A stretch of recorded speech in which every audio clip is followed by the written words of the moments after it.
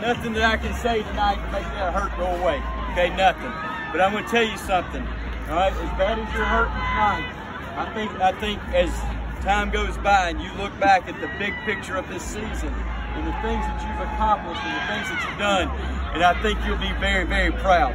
Okay, I know I am. Okay, and I'm glad that I was a part of the ride. All right, and it was stinking fun. And you 9 guys that played your last football game at Brookstone tonight, number one, from a program standpoint, I appreciate what you did from setting the culture, setting an expectation, from the buy-in that we got from day one.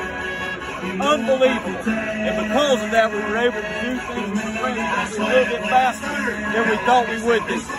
From a personal standpoint, I'm going to miss the dog out of you. And I am dadgum glad that I will always be able to say, I am your high school football coach. Right? And that ain't ever going to change. That ain't ever going to change. 40 years from now, I will still be your high school football coach.